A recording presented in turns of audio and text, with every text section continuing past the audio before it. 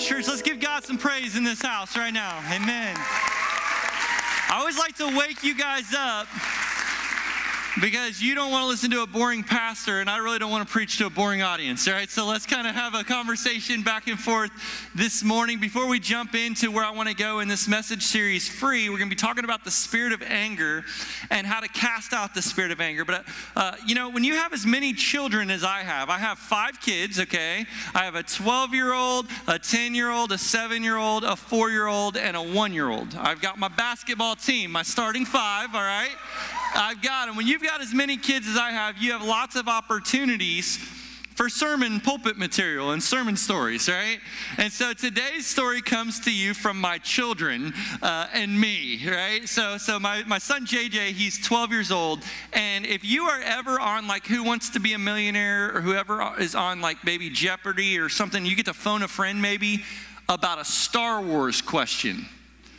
My son JJ, I challenge you, he knows all the facts, all the statistics, all the heroes, all the things about all the things about all the things about all the movies and what will happen in the next one probably, right? Like he knows the info. Now, good old dad over here didn't grow up watching Star Wars. I know I'm going to get booed off the platform here in a second. I tried to watch Star Wars. They took me back to some movie. I don't know if it was the 6th one or the 3rd one that they said was somehow the first one or something like that. And they tried to go through the whole thing with me. And I was like so tired that day, I literally fell asleep in the movie. So like, hey, not a Star Wars, understanded guy up here. But my kids loved this whole thing. So I said, okay, any good father knows that you have to mess with your kids. Yes. This is an unwritten rule. It's unspoken, but if you have children, you have to mess with your children. Dads to be, I'm trying to help you out here, okay?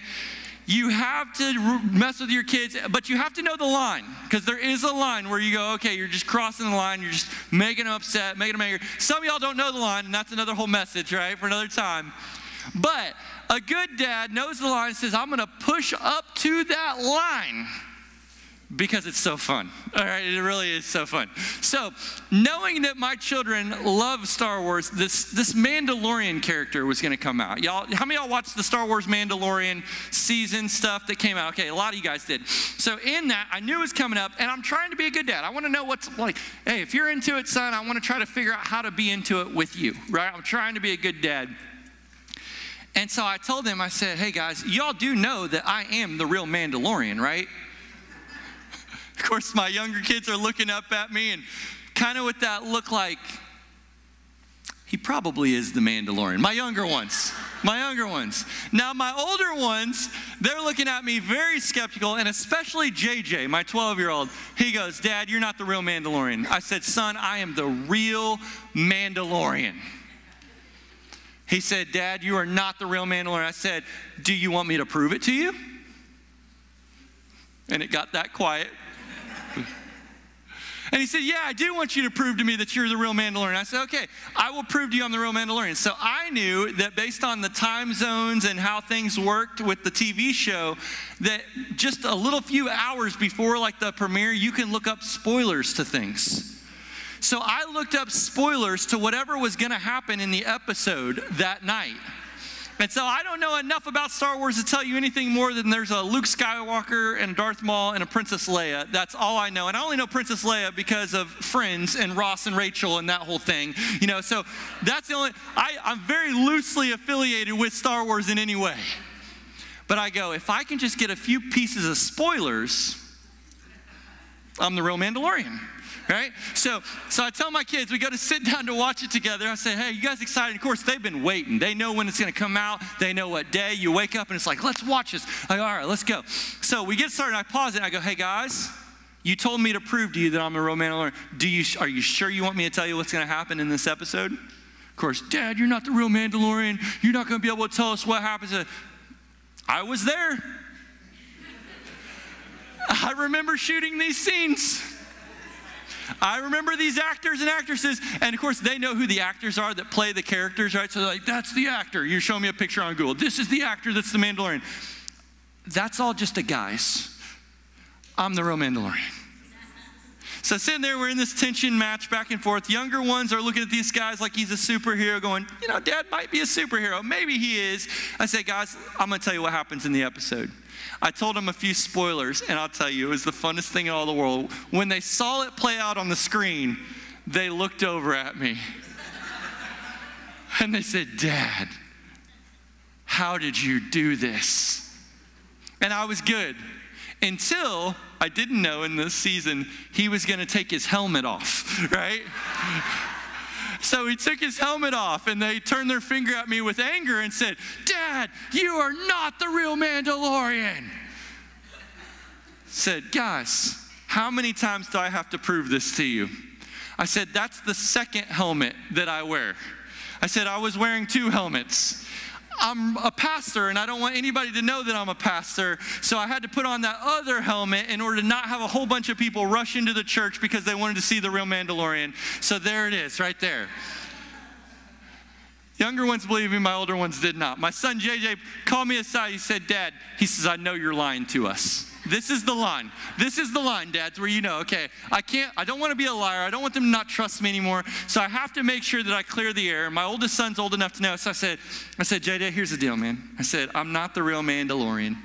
I said, I'm seeing that it's, because this is like, dude, this is his world. I have busted everything up.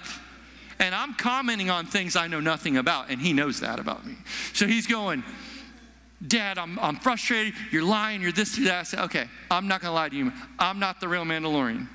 I said, I will not speak of this anymore because I don't want to infuriate you, frustrate you, make you continually upset. I said, but is there any way I can just say this to the other kids? And he's like, oh, yeah, just do whatever you want, right? Like, you know. So I dropped the case. I totally just drop it. I've not mentioned that I'm the Mandalorian, but today when I woke up, my kids got me the Dadalorian shirt. The Dadalorian, it's got my kids' names on here, which I think is really pretty cool. And so I put this on this morning, and right when I put it on, I go up and I go, hey guys, thank you so much for this. I go, I feel like myself again. So there's that, just a little dad life stuff there for you on Father's Day. But I thought, man, it definitely relates to anger. My son was getting ticked. We believe at this church that demons are on mission from the enemy to do what? To steal, kill, and destroy. And as Christians, Jesus has given us power and authority over demons and evil spirits. In Jesus' day, you read so many stories of the followers of Jesus casting out demons, setting captives free. This was so commonplace, but the church world today has lost sight of what God has called us to do. If you've missed this series, we're on like week 7 or 8 of this series. I don't even know where we're at in this series. We're pretty deep into this series. I give you a whole backstory on why we stand on this position that this is for today in the previous week. So I encourage you to go online, watch those messages. If you just want more information, we went over so much. But I'll give you one verse today if you were kind of brand new visiting us here, and it just kind of sets the stage. It says, heal the sick. This is Jesus talking to his disciples. Heal the sick, raise the dead, Cleanse those who have leprosy, drive out demons. The next verse says, freely you have received, therefore freely give. Today I want to talk about that demon of anger. What is the demon of anger? It's that overwhelming desire to lash out, to use our words to hurt. How many of you would be honest in the house of God this morning, or if you're watching online, you would be honest and you'd raise your hand and say, you know what?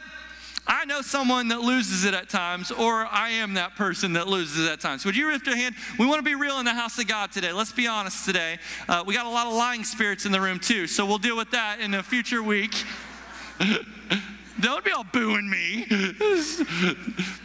How many of you would be honest and say, you know what, that can be me at times, and anger, well, here's what it does. It can take root in our hearts and really turn us very hateful.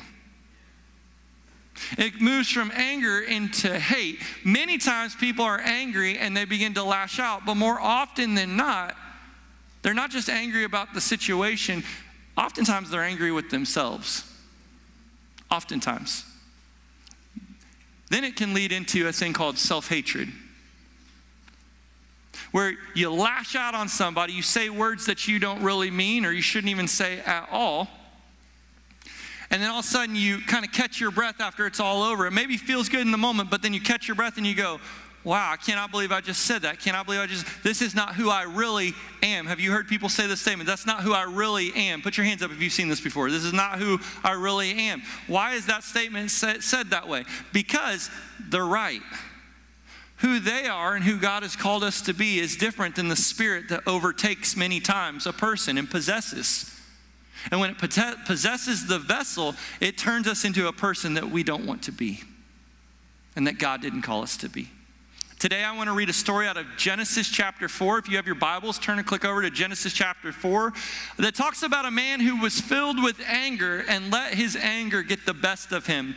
As we read today, we're going to learn the Bible from Genesis 4, verses 1 through 13. My job is to teach you the Bible today. Let's get started. Adam made love to his wife Eve, and she became pregnant and gave birth to Cain. Now, real quick, some of you guys, when I say the word Cain, you think of WWE, the big red monster, Cain, right? Not the same Cain that we're talking about here, but you get a good visual illustration there. Maybe not too far off of what Cain really was all about. Adam made love to his wife Eve. She became pregnant, gave birth to Cain. She said, with the help of the Lord, I have brought forth a man. Later, she gave birth to his brother, Abel. Cain and Abel. Everybody say Cain and Abel on the count of 3. 1, 2, 3. Cain and Abel. One more time. 1, 2, 3. Cain and Abel. We're going to learn about Cain and Abel. Now, Abel kept flocks. He was a shepherd. And Cain, he worked the soil. He was a farmer. In the course of time, that's significant. We'll tell you why in a second. In the course of time, Cain brought some of the fruits of the soil as an offering to the Lord. And Abel also brought an offering.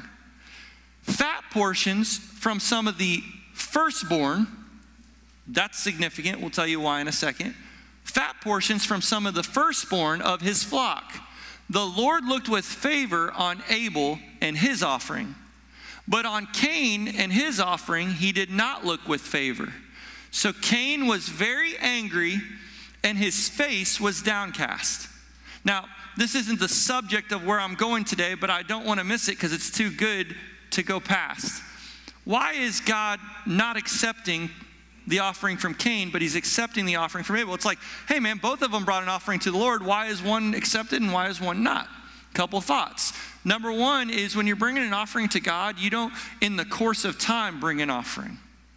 The difference between Cain and the difference between Abel is Abel brought the first of his offering. He looked at his flock and he said, which one's the best? Which one came first? I'm going to trust God in this and give this as my offering. In the course of time, after Cain kind of realized I have all that I need, then he decided to bring an offering to the Lord. So step one is he didn't do it the right way. Step one. Step two is, well, he brought some of the fruits of the soil as an offering to the Lord. So Cain, he brought the wrong offering. So it wasn't just that he delayed in bringing an offering. he brought the wrong offering. You say, well, what's wrong with the vegetables and the fruits that he brought from the soil? Well, see, back in the day, anything in the Old Testament that you read about, a lot of times had symbolism to what God was going to do in the New Testament. So let's talk about it. The prophets in the Old Testament, they prophesied that one day a lamb would be slain on a cross. His name would be Jesus, that he would shed his blood for the payment of sin, that it would take the perfect blood of a spotless lamb to cover the sin of the entire world.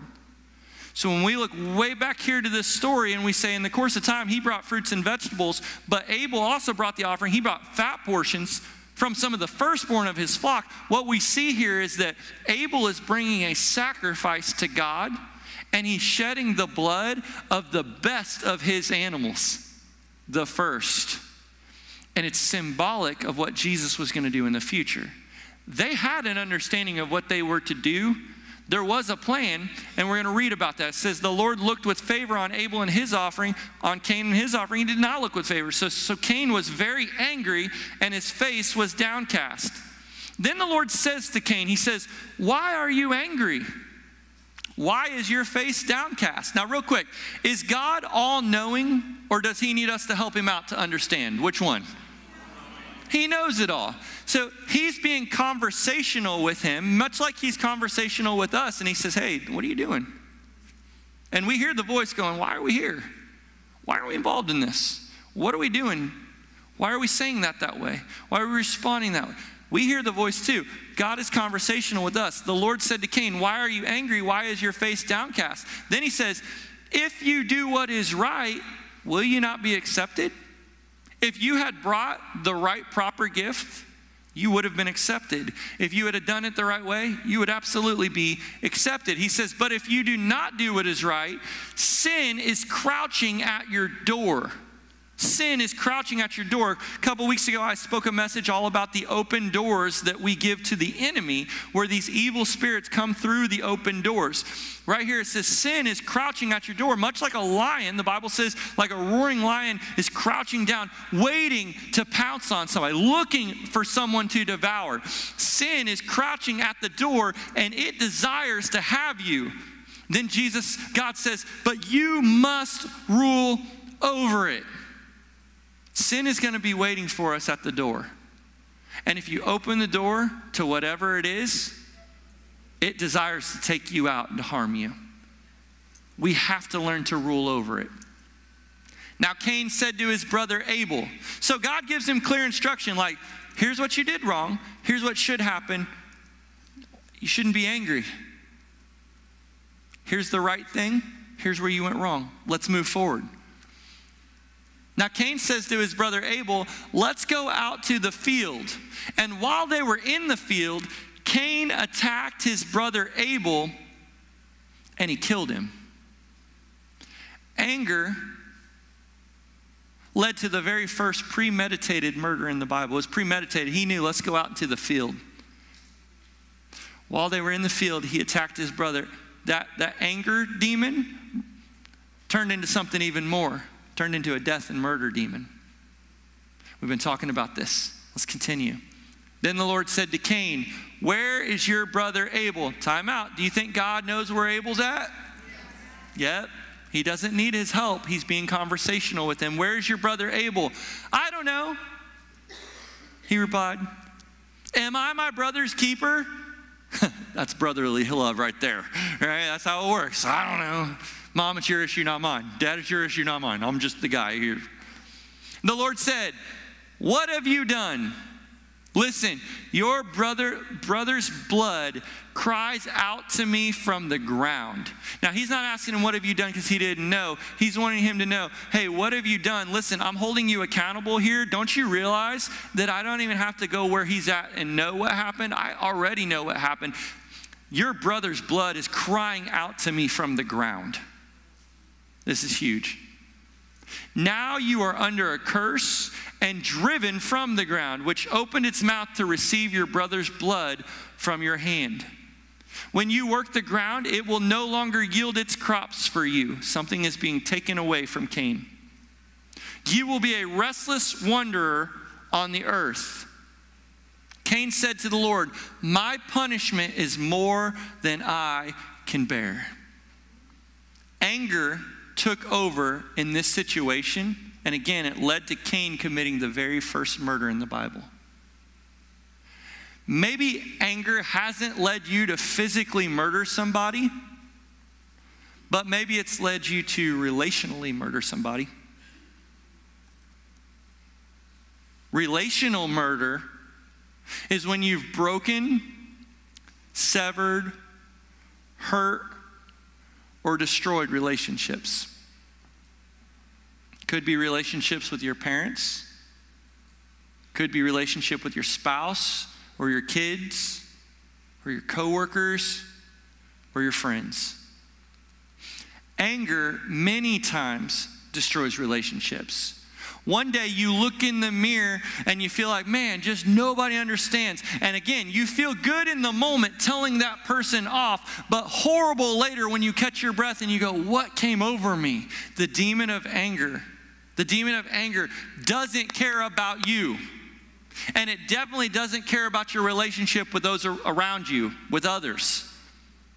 When we renounce and reject the spirit of anger and we ask God to replace that with the fruits of the Holy Spirit, think about the fruits of the Holy Spirit for a second. The Holy Spirit's fruits: love, joy, peace, kindness, goodness, gentleness, and self-control. This is just a list of few.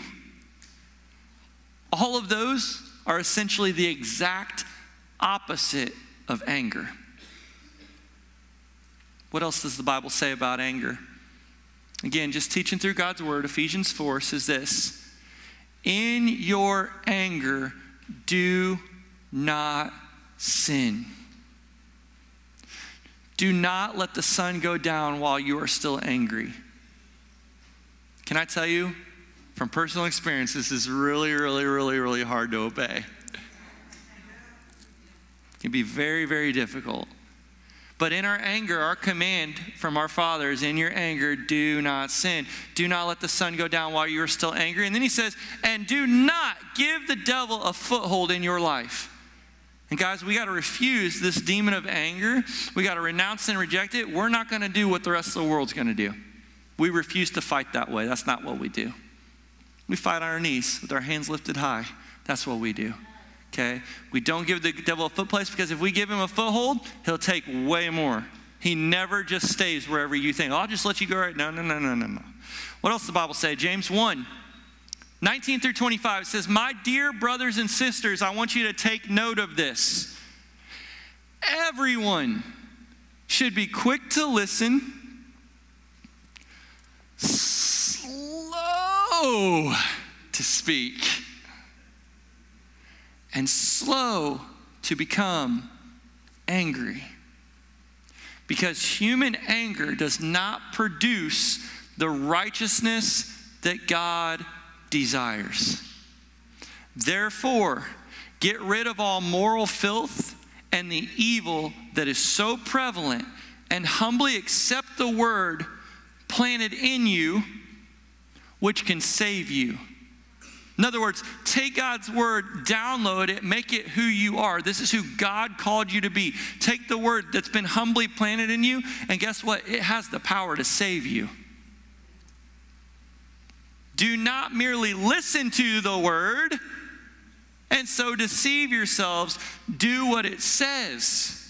This is the difference between a person who shows up at church and says, I'm a Christian, I'm a follower of God, I believe the things that he has in his Bible. Well, we can say that we believe these things, but if our actions don't line up to the beliefs that we say we have in our heart, something's off.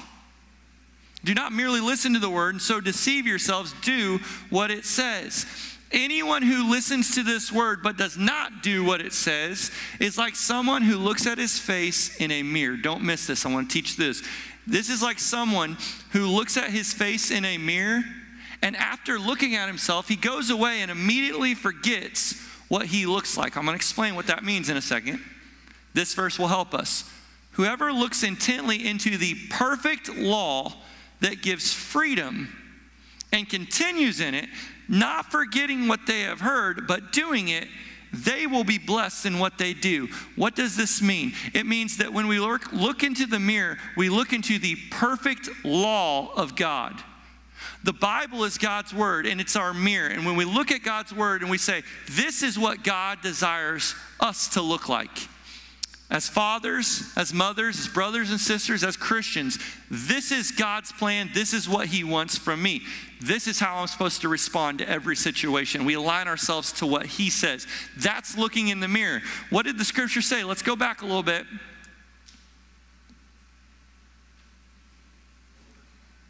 Do not merely listen to the word, so deceive yourself. Do what it says. Anyone who listens to the word, but does not do what it says, is like someone who looks at his face in the mirror. There it is. I'm looking at it. I see what God says I'm supposed to look like. And after looking at himself, though, what's he do? He goes away and immediately forgets what he looks like. This is, I show up to church and yeah, Pastor, this is what we are. This is who we are. I stand firm. I'm a follower of Jesus. I stand in that truth. But then I walk out and do whatever I want the rest of the world. I forget who God called me to look like. Whoever looks intently into the perfect law that gives freedom and continues in it, not forgetting what they have heard, but doing it, they will be blessed in what they do. What a powerful word. Let's continue. Proverbs 19. What else does it say about anger? A person's wisdom yields patience. A person's wisdom yields patience. If you have no patience, you have very little wisdom. Person's wisdom yields patience. It is to one's glory to overlook an offense. Can I just say, as your pastor, when I read the word and I teach through and preach through the word, I don't always go, oh man, this is just the easiest stuff in the world to do. Sometimes I'm going, really? But God, don't you see all the person's wisdom yields patience. It's to one's glory to overlook an offense. Ecclesiastes 7:9 says, do not be quickly provoked in your spirit. This is important. Do not be quickly provoked in your spirit, for anger resides in the lap of fools. You know what I got a picture of when I read that verse? My grandma, when we go to her house, she had little chihuahuas everywhere, all right? Little chihuahuas everywhere. And she had the meanest chihuahuas you'd ever seen in your entire life. Like going to grandma's house, it's immediate fear that the dog's gonna bite you. Like that's the scenario. And I started reading this. Do not be quickly provoked in your spirit, for anger resides in the lap of fools. She was the only one that could touch that dog without that dog just taking someone's hand off. And I just picture her just petting that dog. He's in her lap. And you know what? Anytime anybody came in, it barked at him. It was a protective dog. I thought it was a pit bull or something, like, all the time. That's this verse. Do not be quickly provoked in your spirit, for anger resides just right there, ready to go. Bad dog impression. I'm not an impressionist. I'm the Dadalorian, okay? So I'm going to stick to who I am. And Proverbs 15:1 says, a gentle answer turns away wrath, but a harsh word stirs up anger. Proverbs 15:18, a hot-tempered person stirs up conflict, but the one who is patient calms a quarrel. Proverbs 22:24-25 says, do not make friends with a hot-tempered person. Do not associate with one easily angered. Proverbs 14:29, whoever is patient has great understanding, but one who is quick-tempered displays foolishness. This is the hardest one. If you didn't think it was hard yet and you haven't here's the next one. It's real hard. Romans 12:17 says, do not repay anyone evil for evil. Be careful to do what is right in the eyes of everyone. If it is possible, which means it may not be possible, but if it is possible, as far as depends on you, live at peace with everyone. Do not take revenge, my dear friends, but leave room for God's wrath. For it is written, it is mine to avenge, I will repay, says the Lord. On the contrary, here's where it gets so tough. If your enemy is hungry, feed him. If he's thirsty, give him something to drink. In doing this, you will heap burning coals on his head. I think the Bible's funny sometimes. Like, oh man, what is this? Do not be overcome by evil, but overcome evil with good. If today you're battling a demon of anger, let me show you the pathway to get rid of that and to cast it out. Steps to freedom this morning. Number one is you have to start a relationship with Jesus. Why? Because there is no authority that can take out an evil demonic spirit except for Jesus Christ. He's the only name above all names that has the authority to get rid of it. So if you come forward to get rid of an evil spirit today, and maybe it's not just anger, and you know there's a lot going on. We've set a lot of people free this morning already in first service, all sorts of issues. Whatever those issues are, we can't do anything without you having a relationship with Jesus. You have to have faith to believe that Jesus really died on the cross for you. He really rose again, and he really does want to empower you with his Holy Spirit to give you freedom. That's like step one. Many times before people received a miracle of healing in the Bible, he would ask them, do you believe? Your faith has made you whole.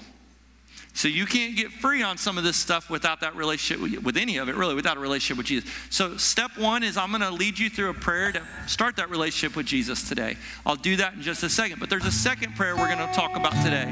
The second one is where we renounce and reject the evil spirit or the demon of anger. Again, this is interchangeable. It could be a demon of pride. It could be a lying demon. It could be a sexual demon. There's lots of demons that we could deal with.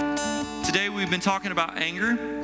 So we're going to renounce and reject through that prayer the spirit of anger. Step 3 is we actually have to cast out the demon. Okay, when we renounce and reject and say, I don't want it, this is where our prayer partners are going to come forward. If I can get our prayer partners to stand back up, line up across the front, be ready to do some deliverance ministry, that would be great. But we got to have them cast out the demon. First question they're going to ask you when you come up is, do you have a relationship with Jesus? Hopefully you'll say yes. If you don't say yes or you don't know Jesus yet, again, I'll lead you through the prayer on how to do that in just a second. The second thing is going to say, did you pray to renounce and reject the evil spirit of anger?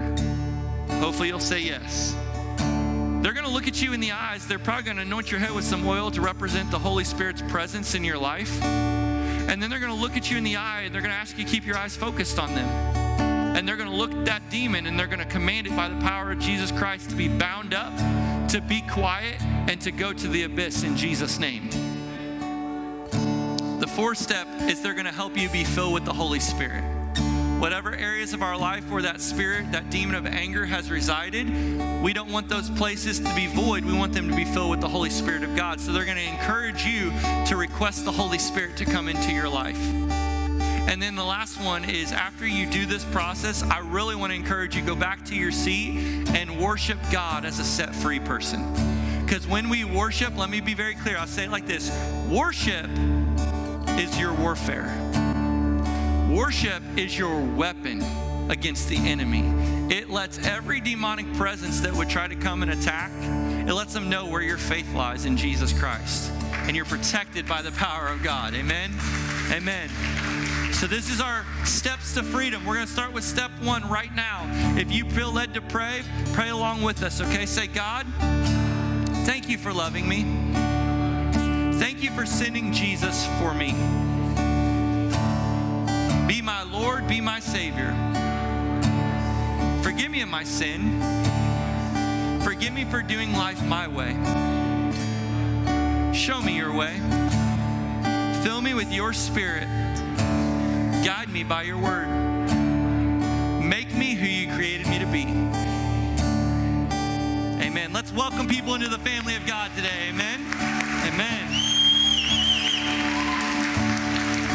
Now listen, I wouldn't be a good pastor if I didn't give you some next steps, okay? I want to guide you along the pathway. If you just made a decision to ask Jesus to be Lord of your life, I want you to pull out your phone and text the word new me with no spaces in it. New me to 55498. New me to 55498. We're going to send you a response back and help you understand more about the prayer you prayed and give you those next steps to walk with Jesus in your life. Now, if you don't recall, step 2 of all this was renounce and reject the evil spirit. We're talking about the demon of anger. If you got anger on you and you're aware of it, let's pray to renounce and reject. Say with me. Say, God, I do not want a spirit of anger near me, in me, or following me. I renounce and reject the spirit of anger.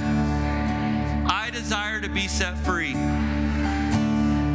I ask you to give me love, joy, and peace. Help me to be patient and respond with self-control. Amen. I want you to stand to your feet right now. Do not leave at this time. This is a time of deliverance and ministry time. We're going to ask our worship team to step forward to sing a song of worship. If you're not forward in line right now to get that deliverance, I want you to worship with all that you've got. We're going to be closing the service probably in the next 5 to 7 minutes. With that said, on the count of 3, I want you to get up out of your seat, push everybody out of your way, get up here, not in anger, but push them out of the way, and get up here and get your deliverance in Jesus' name. 1, 2, 3. Let's move.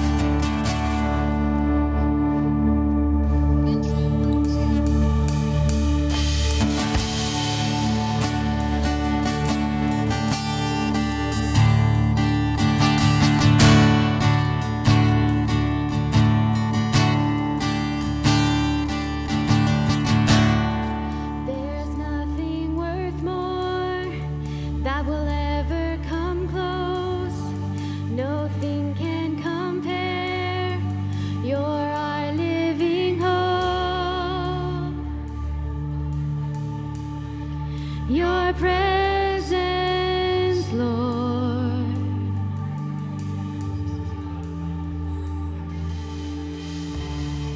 I've tasted and seen of the sweetest of loves, where my heart becomes free and my shame is undone.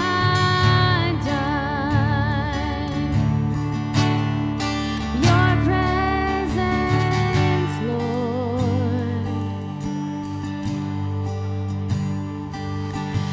Holy Spirit, you are welcome here. Come flood this place and fill the atmosphere. Your glory, God, is what our hearts long for, to be overcome by your presence, Lord.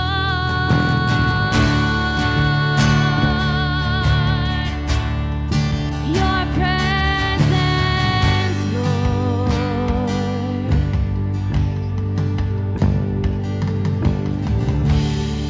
There's nothing worth more that will ever come close. Nothing can compare. You're our living hope. Your presence, Lord.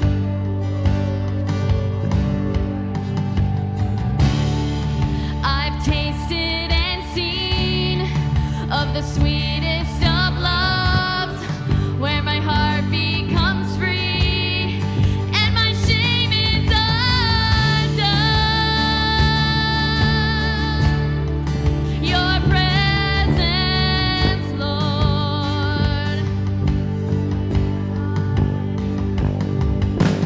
Holy Spirit, you are welcome here. Come flood this place